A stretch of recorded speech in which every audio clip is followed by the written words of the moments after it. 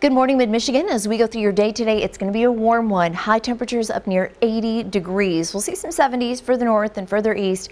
Overall, though, well above the mid-upper 60s where we should be. We get in on some sunshine after that morning rain. We're then left with the redevelopment of scattered showers and thunderstorms to finish out the afternoon. And that chance for rain is going to hang on as we head overnight and get into tomorrow.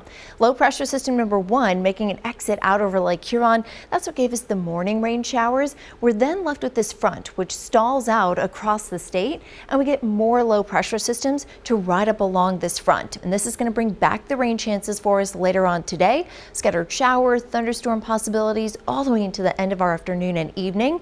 Overnight tonight into tomorrow, more rain chances. We then finally see a system strong enough to push all of this out of the way. And with high pressure dropping in from the north, we get a chance to dry out, and we're going to welcome in more sunshine for Wednesday. So we go through today, some sunshine out there as we got rid of that morning rain chance. We're left with some sun, some clouds into midday. This afternoon, highs again 70s to near 80 degrees. We get that redevelopment of scattered showers and thunderstorms. Not expecting anything severe, but you may run into one of those storms that has some good downpours, maybe some lots of lightning, and we could even see some gusty winds. Go further into the evening and late night, chance of rain continues.